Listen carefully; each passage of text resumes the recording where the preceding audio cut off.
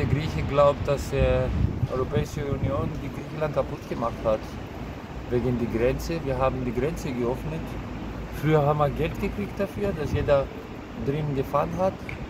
Aber jetzt, ja, also für uns EU hat es nichts gebracht. It's actually nice. It's a nice thing. It has very nice, like you can travel very easily, but things about like economic things and stuff like that, it's more like. Die Finanzkrise in Griechenland hat angefangen, wo wir in die EU reingekommen sind. Also seit wir in der EU sind, dann ist da alles kaputt gegangen. Wirklich. It's not actually a union, I think. It's like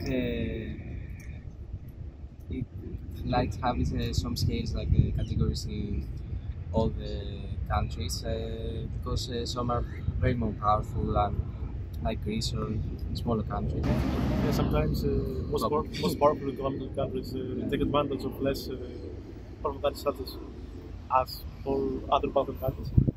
But okay, of course, I appreciate that when the European Union started as a dream, as of course its goals were, something like equality and prosperity for all European citizens. But I think that as some years passed, sometimes some powerful countries nowadays don't behave equally to all members of the European Union. I think this is something that personally I would like to change. I think as an idea of like the European Union, it's a very nice thing because you can travel, you can have some kind of friendships, kind of around the countries and stuff like that. But it should be more. Each country has its own culture, its own character. It shouldn't be like globally.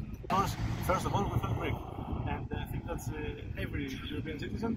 First of all, still a citizen of this country. Of course, this is, as I said previously, we have to maintain our cultural identity. Weil wir sind mehr mit Balkan, also wir sind mehr Balkan zu tun. Wir haben nicht mit Europäern so gleiche Sorten oder gleiche Essen oder so was.